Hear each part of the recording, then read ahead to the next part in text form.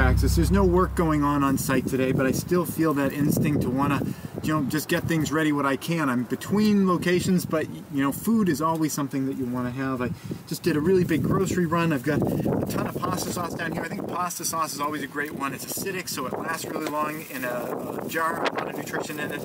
I bought a ton of that. At this particular store, you can't buy like cases of things. Well, maybe you can, but you know, it's easy just to go in. I grabbed a box, filled that up. I got all of kind of the normal stuff, you know, juices and things for vitamins and nutrients. It's not all just about beans and rice. You got to get vitamins and nutrients in. A bunch of cheese macaroni for the boy.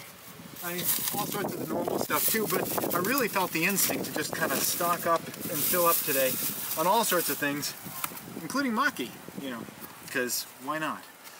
But we should be getting stuff going pretty soon. They're telling me it's going to go soon, but we're getting this cold weather coming in. It's just making everything really difficult to keep going forward. But in the meantime, food's always a good bet, no matter what. And almost all this stuff was on sale too. So prepping, saving money by buying stuff when it's on sale in bulk.